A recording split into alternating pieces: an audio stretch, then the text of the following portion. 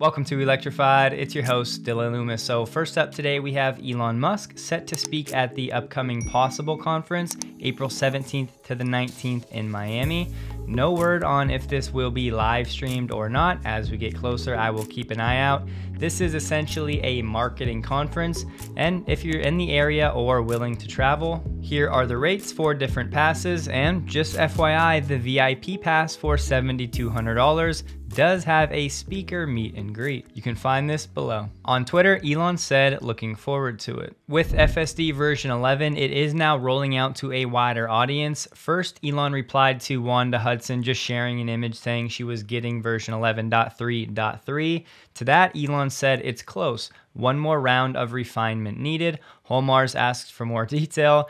Elon said still a few legacy neural nets using single cam, single frame that still need to move to surround video. If you're new, this rewrite of Tesla's FSD code has been a multi-year process transitioning to using surround video. So it'll be really nice, I'm sure, for Tesla and the engineers to get to this new place in the new state of Tesla's FSD code and then being able to iterate from that new place. I'm just speculating here, but I think what Elon meant with this tweet is that before it goes to an actual wide release, they need one more round of refinement. With that said, it does seem like a much broader cohort got update 11.3.3 over the weekend. As far as I can tell, it looks like this update is mostly just bug fixes. In what I think is a new Cybertruck sighting from Gigapress. Quick aside, his bio had me dying this morning. Office fans will get that. But it does have the triangular side mirrors, which is a newer version. And you can see the windshield wiper. If there is one at all, it would have to be tucked under the front hood because it's not sticking out here like it usually is. Was able to spot this quick video also from Gigapress. Apparently this is in Palo Alto and this took place yesterday. If you zoom in and pause, you can see the scale of the Cybertruck, so smaller, but definitely not small. And one more frame for you, make of it what you will. Giga Berlin has officially hit 5,000 Model Ys per week, this taking place 1 year after delivering the first vehicles to customers. If you don't know, the 5,000 per week mark is Tesla's definition of volume production. So this is a major milestone, and Giga Berlin has seemingly pulled away from Giga Austin a bit. The last update we got from Austin was December 15th when they hit 3,000 Model Ys per week. This was actually just 3 days before Giga Berlin then announced they hit 3,000 Model Ys per week. So back in December, Giga Austin was ahead of Giga Berlin. We have not gotten another update from Austin since this tweet. Check out the timeline for Giga Berlin. October 1st, they were at 2,000 Model Ys per week. Then 11 weeks later, they hit 3,000. Then another 8 weeks after that, they hit 4,000.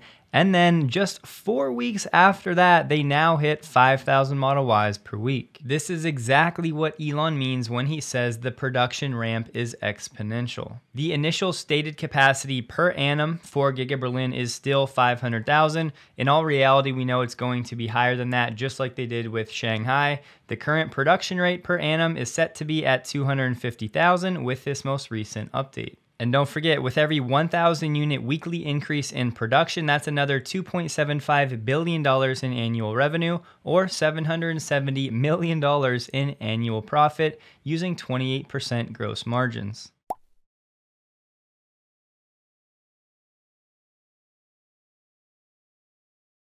Speaking of Giga Berlin, Berlinergy on Twitter shared an article talking about the upcoming expansion at the site. It needs to be noted that this 100 hectare or around 247 acre expansion to the east at Giga Berlin does require some more deforestation, so there is going to be a public feedback period that's set to start April 6th, lasting for 1 month. Part of this specific expansion is set to be for the freight or the train station with optimized rail and traffic routes. In addition, logistics and storage areas are planned for the expansion, as well as recreation and training space and a daycare center. So who else out there is super excited to hear how this public comment period goes? Many people were chatting about this over the weekend. The Model 3 used car prices have come down significantly since last year.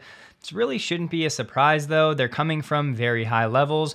We now have $7,500 to get a new Tesla. The price for a new Tesla has also come down significantly, so plenty of factors make this pretty obvious. Pause if you'd like, but zooming out to the entire car market, this is year-over-year changes in 1 to 5-year-old used car prices, and each month listed here. Going back to September of last year, you see the prices were up, then they were up less, then they were down, now they're down more. Here's the top 10 used cars with the biggest 6-month price drop. The Model 3 leads the way, down 21.5%, or around $11,300. Overall, I think this is awesome. It's clearly great for the consumer, and Tesla's business model does not rely on their used car business. I would just add, scrolling down a bit to see the national average at $31.8 thousand, the Model 3 is still $10,000 over that mark. And one clear trend, I would just add, most of the used cars seeing the biggest price drops are actually in this $20,000 range. Whereas the top 10 models with the greatest 6-month price increase,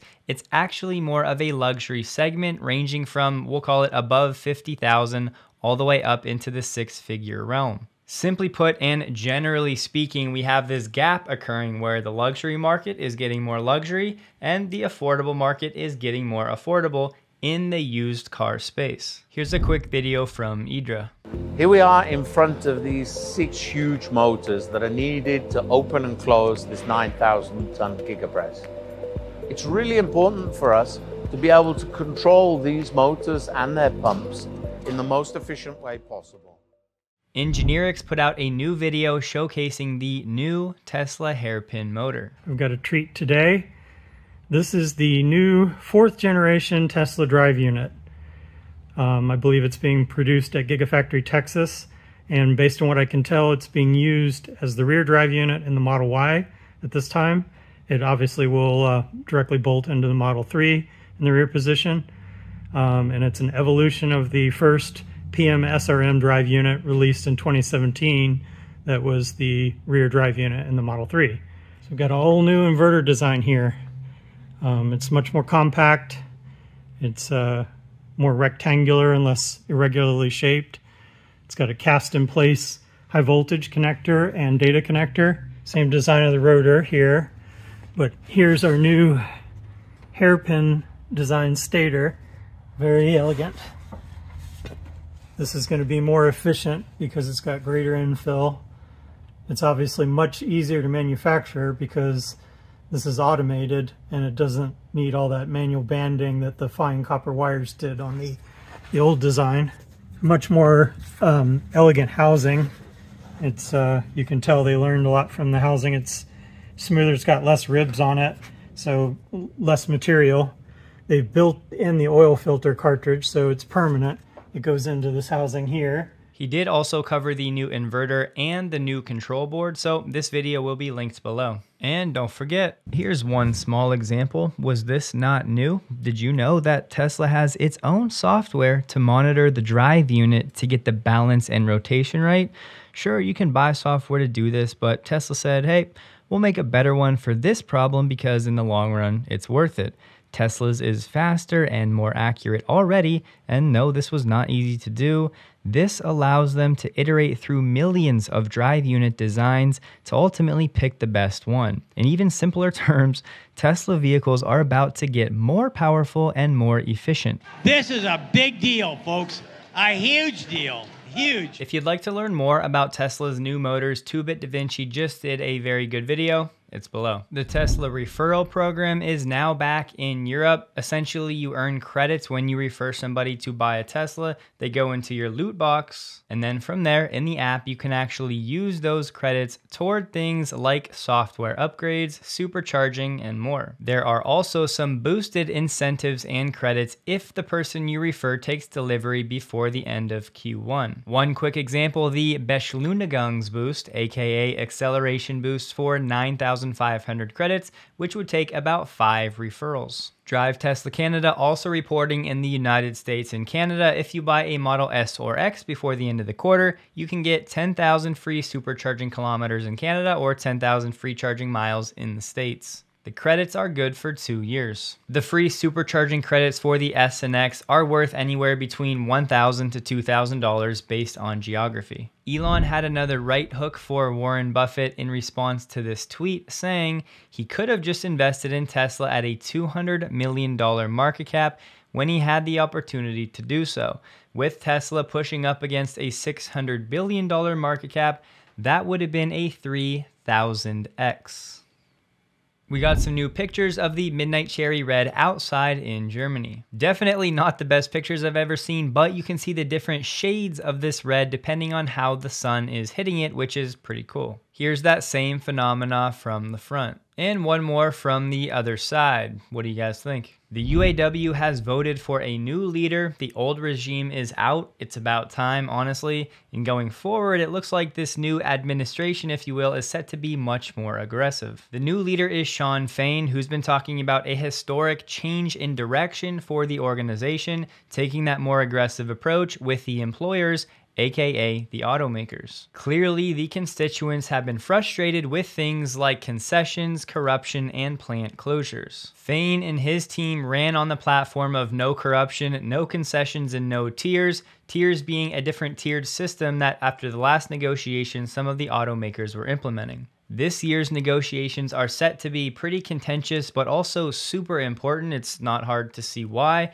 In the short term, this could lead to higher costs for these automakers trying to transition over to EVs. You guys know I'm not pro or anti-union. I'm just saying the more benefits that these union members get means the more that these automakers actually have to pay, which means less profits for them. Plenty of folks out there are super excited about CATL's new Qilin battery. I'm just saying I haven't seen any confirmation that Tesla is going to implement this, at least in the near term. That doesn't mean they won't, I'm just saying I haven't seen it officially. Now yes, I'm fine with saying it's likely that Tesla will do this, as CATL set up its newest battery shop just a few miles down the road from Giga Shanghai. This improved version of their LFP chemistry, where the iron is replaced with magnesium, zinc, and aluminum. So MP3, the name for this new Qilin battery, is still a lithium phosphate version. In case you happen to read this article, no, there's no Model 2 being built at Shanghai. This should be a typo for Tesla's Model 3. And this stat right here is literally just being copied and pasted by a variety of reporting sources. So for me, I'm just gonna wait until we actually see these batteries officially in a Tesla vehicle, then we can talk more about it. However, it's definitely exciting because if it comes to fruition, a Model 3 standard range could see a range boost in the neighborhood of 20 to 30 miles. But will the price or anything else change? We just have to wait. Tesla just posted this on its Instagram. In case you missed it, toward the end of 2021, Turkey rebranded its country name to Turkiye, and they shared a date of April 4th. This article was from the beginning of 2022, saying that Tesla was planning on selling the entire sexy lineup in Turkiye in 2022. Just a bit late. Speaking of global deliveries, Tesla Asia tweeted out 2023 Model S and X deliveries have begun on China's mainland. Honestly, I think this is a bigger deal than most are taking. This really should help boost Tesla's brand of luxury, having potentially the best electric vehicles that money can buy, the Model S and X refreshed versions in this market. I think it will have a halo effect. Yes, I know there are much higher end electric vehicles with a lot more luxurious features, so if you want to just say best bang for your buck, let's go with that. The retrial for Tesla's discrimination case, the one where Tesla was initially ordered to pay $137 million, but then it was dropped down to $15 million, then that wasn't accepted, so they're back to trial starting this week, supposed to last for 5 days. The same judge will preside over this week's trial, and both sides are barred from presenting new evidence or calling new witnesses. The EV market, and specifically Tesla's market share in Australia, is finally starting to see some growth after years of overcoming challenges. To keep it brief, the supply of EVs coming to Australia the past few years has been very low for multiple reasons.